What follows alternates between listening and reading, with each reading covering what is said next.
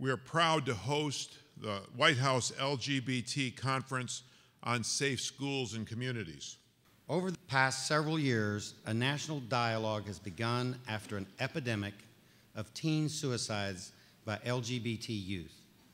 We have an obligation to protect young people who are targeted just because they are perceived as different, and to make sure that they know that we're working with schools and communities to address bigotry before it becomes fuel for violence. Where we need to start is at home. We need to start in preschool. We need to start every place the community gathers to teach respect and acceptance. Really, all it is one word: respect. President Obama explained it this way.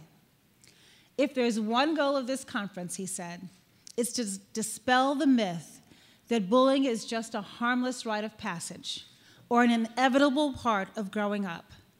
It is not.